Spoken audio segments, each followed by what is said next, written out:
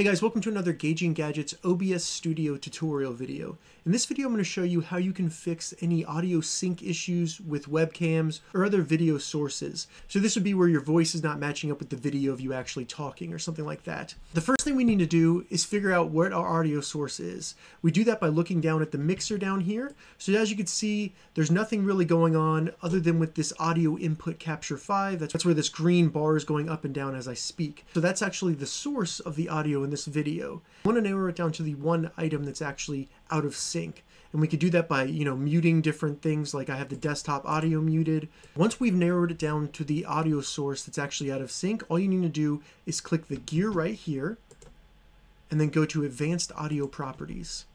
This will show you all the different audio sources that are currently configured in that scene in OBS Studio. Now all we need to do is go to Sync Offset. As you can see, I have 200 milliseconds, and what you're going to need to do is figure out if your voice is slower or faster than the video, and I recommend just playing around with it. Do negative numbers in here or positive numbers. Don't be afraid to do hundreds or even thousands of milliseconds until you narrow it down and figure out is it slower or is it faster, and then get it so that it's perfect. Now, real quick, I moved the window around so you can see the buttons over here, but the best way to test this is going to be through the recording of your desktop rather than doing a live stream or something like that. So you don't want to be streaming to Twitch testing your audio.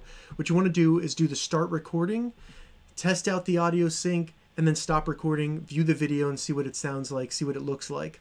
Once you get it configured correctly, then your webcam should be in sync with your audio and you should have no problems going forward because it saves it, and then the sync offset is then reflected through all of the scenes you have saved. That's how you fix audio sync issues in OBS Studios. If you have any questions about this, leave a comment below. I'll get back to you as soon as I can. If you'd like to see more OBS Studio tutorials, check the link in the description. If this video helped you, give it a thumbs up.